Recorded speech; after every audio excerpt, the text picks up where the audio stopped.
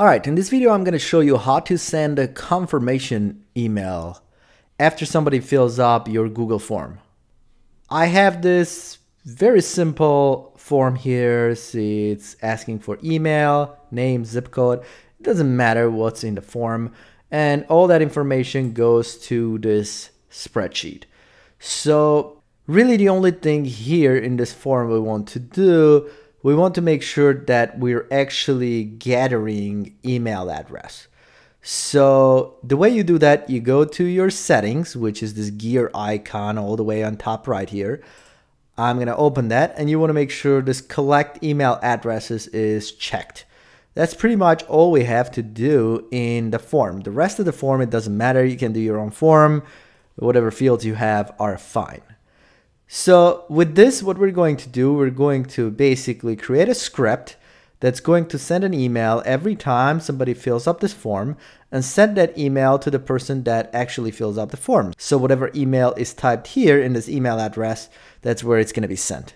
Now, to do this, we're going to have to use AppScript events. So here's our events documentation. So there are different events depending on what Google application you use. So if we use Google Sheets, it has its own events. For example, we have open spreadsheet event, change event, edit event. Google Sheets also have form submit event, which we can actually use to do what we're about to do, but that's not what I'm going to use today. So I'm going to keep scrolling down Google Docs until I find Google Forms.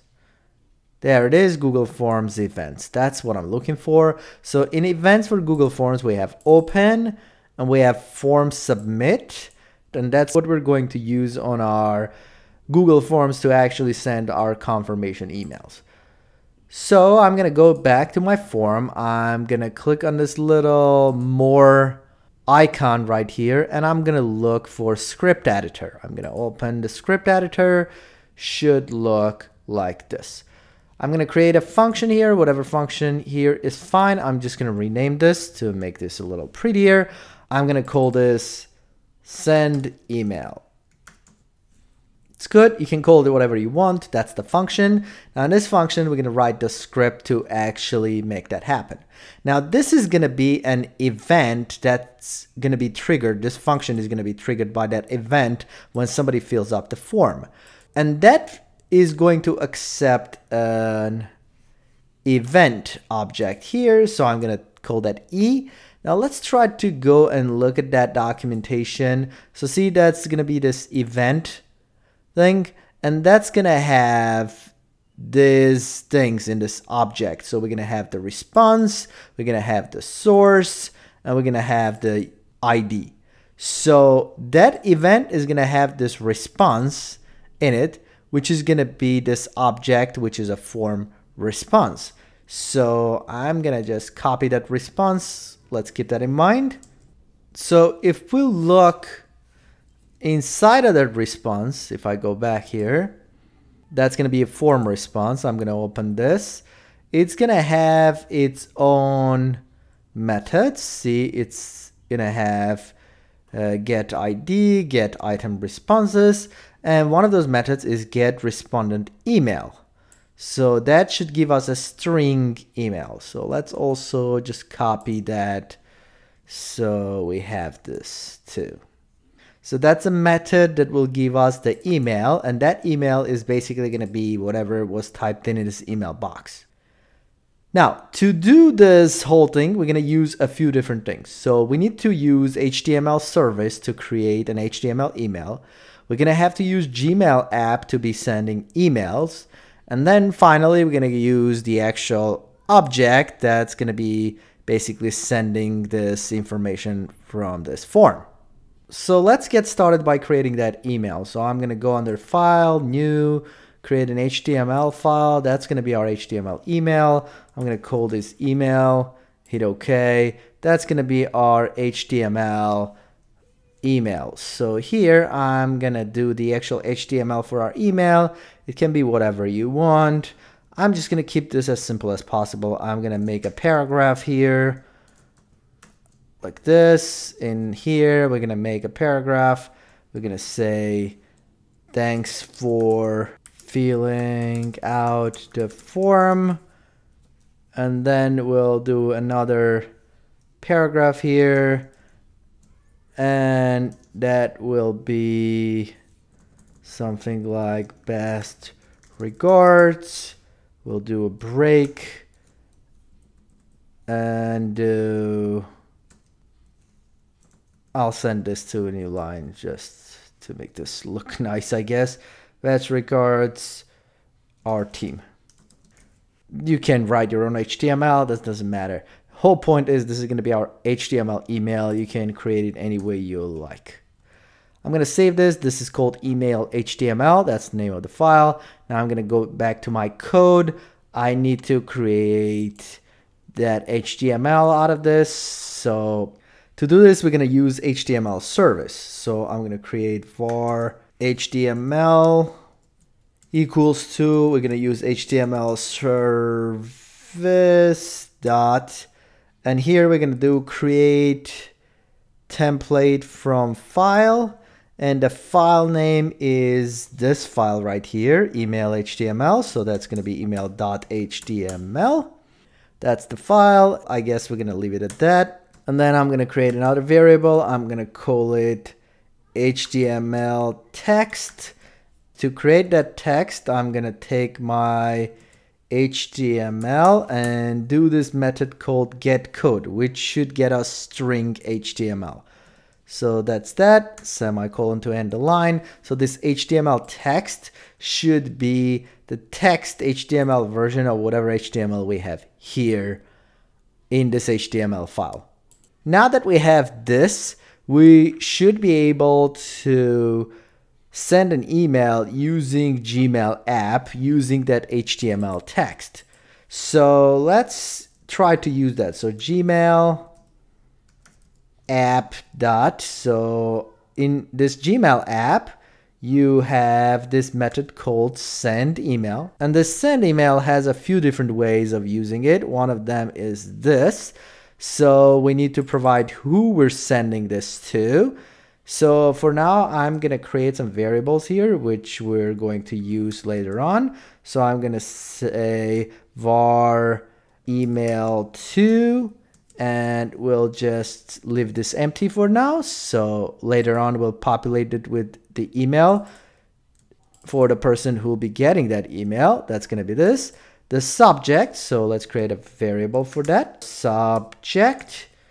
And that's gonna be thanks. That's the subject line for the email. Thanks for participating. Something like that. And that's gonna be the subject line. That's gonna go here. We already have that. Now the other two, I'm gonna have to take a look really quickly here to see this. So this is our Gmail app documentation. Send email, that's that. It says, so we have this subject, body, and options, advanced parameters. So there it is. HTML body is one of the parameters here. So that's what we're going to use to send the actual email, because we're trying to send an HTML email here. I wonder if we still have to set the body. Let's see, attachment example, please see the attached file, and then we have all of this stuff. Okay, that kind of makes sense. That means the body, so we'll say var text body, and that will be, let me do this, that will be this email requires HTML support. Please make sure you open with a client that supports it, so it doesn't matter.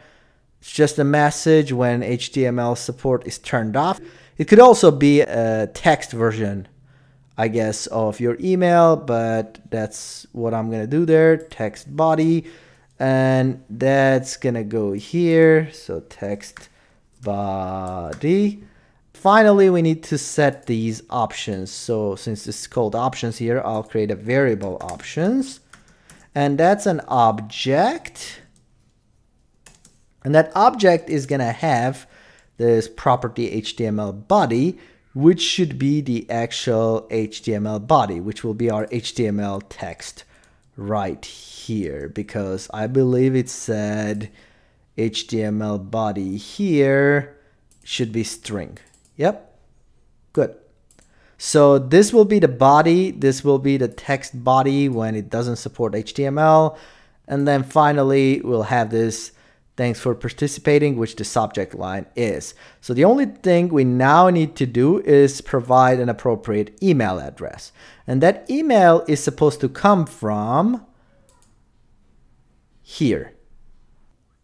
So to get that, we need to remember we're going to use this E. We're going to get the response. We're going to get the email address. So email to, I'm going to take that E.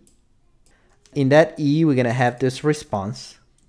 And in that response, we should have this method get respondent email based on our documentation.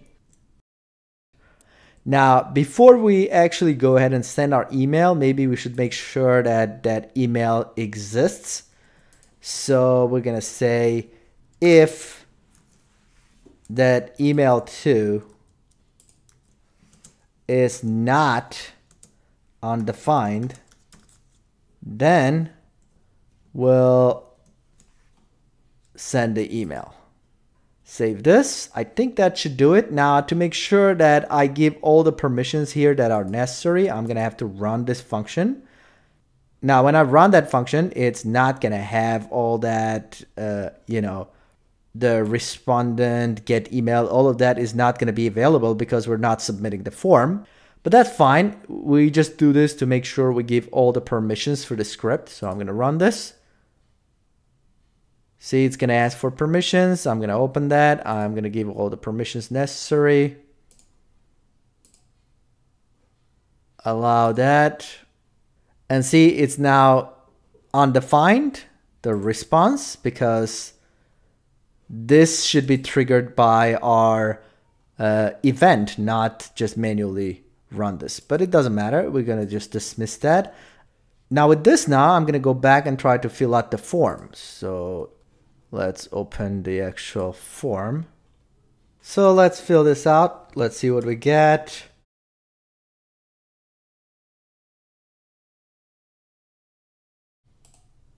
Submit a form and check what happened. So I'm going to go to the sent folder of my Gmail to see what's going on. Apparently nothing. Let's go back. Oh, of course, I forgot to set up the whole trigger to run this function. Yeah, so I created this function, but this function is not going to know to run until I set it up to run every time somebody actually fills out the form. And to get that done, this is where we have to set up a trigger. So I'm going to go under this edit, and under edit menu here, there is current projects triggers. I'm going to click on that. Right now, no triggers here. As you can see, I'm going to go here on bottom right, add trigger. And I want to trigger that function. I called it send email. If you called it something else, you want to make sure that matches. Then this should be head. That's fine. We want to trigger this function from the form. And we want to trigger this when somebody submits that form. So I'm going to switch this to on form submit. If that script fails, you can get notifications. I'm going to do weekly. That's good enough for me. And then just save. That should set up the trigger to make sure we run that every time we actually do this. So apparently I have to do this. So again, permissions. Save one more time. Hopefully that permission stuff worked because I had a blocker and it didn't let that initial screen to pop up right away. But otherwise you should get that screen right away and just give permissions. So I'm going to go test this again. I'm going to go back to my form. refresh this thing. Let me fill this out. Hit submit. Go back and check my sent for my Gmail. There it is. I have received the email and this is what was sent. I'm gonna go check what it looks like. And we have some problems here. So that created that whole JavaScript function instead of doing the actual HTML itself. But email was sent. That was the good part. Our HTML didn't work properly. So we're gonna have to go back and fix this. I'm gonna go back to my code again. So apparently this is where it went wrong. Getting this code didn't work. So we need to fix that. I'm gonna have to troubleshoot that and see what happened there. So I'm gonna do logger.log and I'll print out this HTML text, save this and just run this. So I'll get that error, but that's fine. I wanna take a look at my logs so far. So that's what I'm getting out of this. That's the problem. I shouldn't be getting all of this. It should be just my HTML. So what I'm going to try to do, I'm going to try to do evaluate on this HTML. And then so get content. See, that seems like it's going to give us the string. So we're going to not use this get code. I thought that would generate it. Documentation looked like it, but I was wrong. So dismiss this. I'm gonna look at the log. That's much better. That looks like a proper HTML result now. So this should work. So I'm gonna take this away, save this and go back and submit my form one more time. So reload this. Submit. All right, let's go take a look at our sent emails. There is the new one. See, it's thanks for participating. That's the email. And we have the proper email generated. All of that looks good. So yeah, that works. We can make this more personalized if we wanted to. So technically we could go and grab all that name and all that information and then use it in our email too to take this to the next level. But I'm trying to keep this simple. This should send us a confirmation message for the participant and it works. And if you wanted to modify your email, you can go back to your script, open this HTML and just type whatever you need. Just create your HTML message and that should just work out. That should do it for this video. Thanks for watching. Please subscribe and I'll see you in the next one.